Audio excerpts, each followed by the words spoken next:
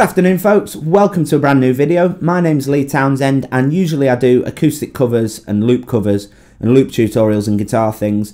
But today, as you could probably hear, I've got a bit of a sore throat and a cold and all that. I've got man flu, let's not beat around the bush. So I'm certainly in no fit state to sing today.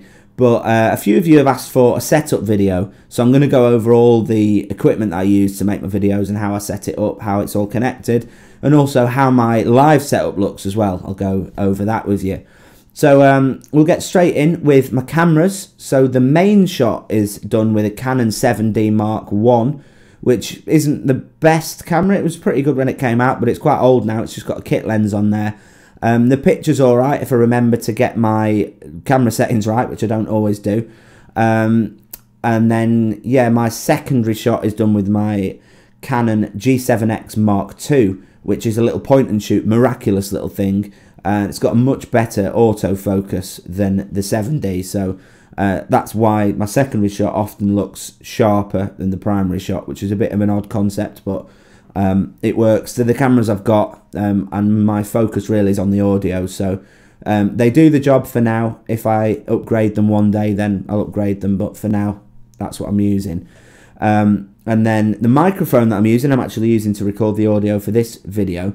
It's a cheap large diaphragm condenser microphone from Thomann, which is the company in Germany where I buy all my audio gear, and it's an SC400 microphone for anyone that's interested in that.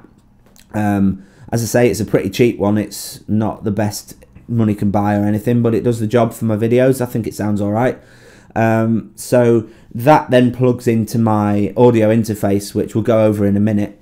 But my guitar, as most of you probably already know, is a Taylor 618E from 2014. And I've modified that a little bit. It's got the pickup built in under the bridge that the guitar comes with, but I've also added an LR Baggs M1 Active pickup into the sound hole. So it's actually got two jack sockets in the guitar, which is a little bit unusual. It's not unheard of though, quite a few people do that. But that allows me to EQ the sound when I make that bass drum sound by hitting the bridge. I can EQ that differently to the strings. So it just adds a bit more flexibility when it comes to doing the loop stuff.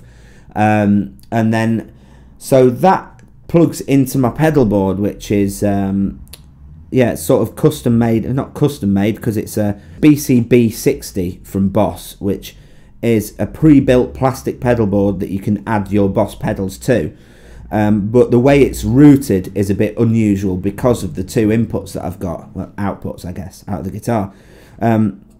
So what I do is I use the stereo pedals, which is the RC30 loop station and the RV5 reverb pedal. They're the only two pedals that everything goes through. The rest of them, only the sound hole pickup goes through. So the tuner is a TU2. That goes into the octave, the super octave, which is an OC3. So from the LR Baggs through those two into the left input of the RC30, out of the left output of that into the GE7 equalizer pedal, out of the output of that into input A of the RV5 reverb pedal, out of output A and then into one of the channels of either the audio interface or the mixing desk, depending on whether I'm making a video or playing live. And then the sound hole, not the sound hole pickup, the other pickup under the bridge that's already built in, that goes into the input in the top right hand corner of the board, which then skips straight to input, the right input of the loop station, out of the right output of the loop station, skips over the equalizer pedal and straight into input B of the reverb, and then out of output B of the reverb, and then into the audio interface or the desk. So hope that makes sense. It's a little bit of a quick explanation. Also going into the loop pedal, I've got my microphone, which is this one. It's a Shure SM58, which is pretty much an industry standard mic. I've got the one with the switch on it because I find that handy. If I'm only going to be looping the guitar, I can switch the mic off and I know that nothing's going to bleed through it. If you've got a mic that's not got a switch, then obviously as soon as you're looping, that mic's picking up everything and it's looping over. So I recommend using a mic with a switch for the loop pedal if you're going to do the same sort of setup as I've got. I've also got a Boss FS5U foot switch that goes into the loop pedal, which allows for quickly switching between the two channels. Sometimes in a few of the songs that I do, for example Castle on the Hill by Ed Sheeran, there's a part where I need to switch between the channels faster than pressing and holding for 2 seconds, so that pedal is vital for those songs. And it's not that expensive, so I do recommend that pedal. It's great for just quickly switching between those channels. So that's the setup that I use for everything for the guitar. When I'm playing live, the mic is switched out for a Sennheiser E945, which is a dynamic mic. Obviously, I'm not going to take a large diaphragm condenser mic to play live. The sound would probably be horrible. It would pick everything up. So obviously that's just for studio use. But yeah, allowing for the switch of microphones, that's what I use for when I'm playing live and when I'm recording my videos. The difference comes after that. So when I'm making videos, all of that goes through into my Line 6 tone port UX8 audio interface. And that's an interface that I bought years ago for recording my band through, actually. That's why I bought an 8-channel one. I only actually use 3 of the tracks to record simultaneously. I don't think I've ever recorded a band through it, actually. Maybe once I think I recorded my band Midnight Mechanics through it. But other than that, I'm using 3 tracks. So I technically don't need anything that big. But again, it's just what I've got. I'm not going to sell that to get something worse. I don't see the point. So once the sound is in there, I add a little bit of EQ and compression to everything, and I add some reverb to the vocals, and I use Cakewalk Sonar X3 to do that, which is just the digital audio workstation that I use. That's the audio software that I use to record on my PC. My PC is custom made by myself, so it's got enough power to obviously do all that, and also to edit the video afterwards. Once I've mixed that down into a single audio file, usually a WAV file, I then take the video from the 7D, the G7X, and the audio from Sonar X3, and I put all of that stuff into Adobe Premiere Pro, which is the video editing software that I use to make the videos. So that allows me to sync everything up so that the audios are matched up, the videos matched with the audio. I drop the audio out of the cameras, the onboards, because the audio is terrible on those. And then I use just the audio that I've recorded properly through the computer. I can cut between the camera angles, and I can add all my Twitter things that fly in from the side, and the Instagram stuff, and the sort of credits at the end or whatever. So I can mix all that together. Another thing that I've not mentioned is the light that I've got. I've got a really cheap softbox light from Amazon. I think it was about 30 euros. That just makes the lighting better and also more consistent, because if I'm recording and the sun's going down, for example, the be very subtle, but the light will be different at the end of the video to how it is at the beginning. Also, if the sun goes behind the clouds midway through a video, then the light will drop and the cameras can be really affected by that, and there'll be loads of noise in the picture and stuff.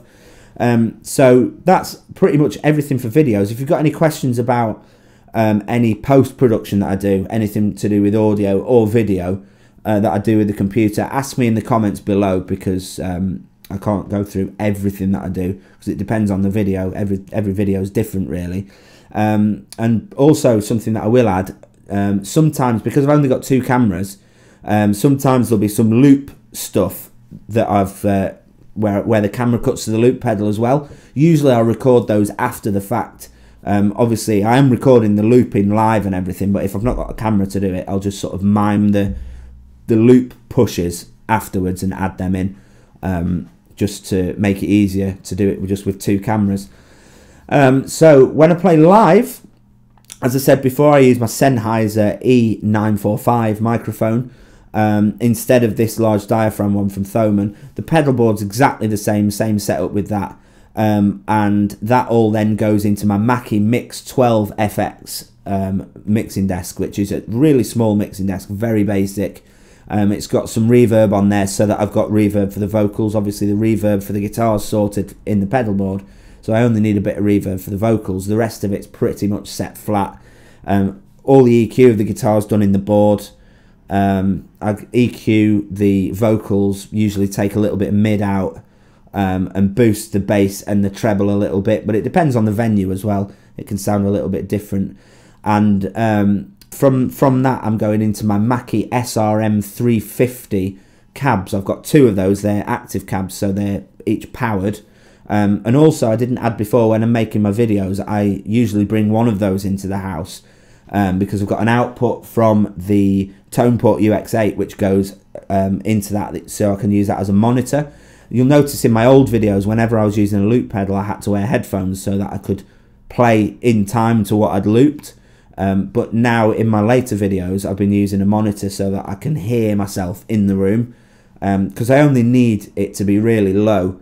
I don't need a lot of volume. As long as I can hear that beat, then I can play in time to that, and then I can mix everything afterwards. So yeah, that's pretty much all. With regards to live setup, it's very similar to what I use in here. It's just a case of putting it, instead of putting it through my interface, I'm putting it through a mixing desk and then into the cabs. Most of the gigs that I do are pretty small, so that's powerful enough for small bars and stuff.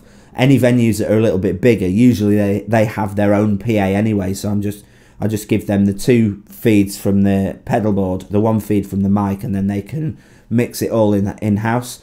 So that's pretty much it. There's not much else to say. As I said before, if you've got any other questions about post-production or how anything's EQ'd, anything at all, you can ask me in the comments section below this video. You can also get me on Twitter, as I always say.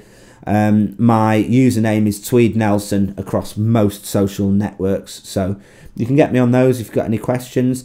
Leave a thumbs up if you've liked this video.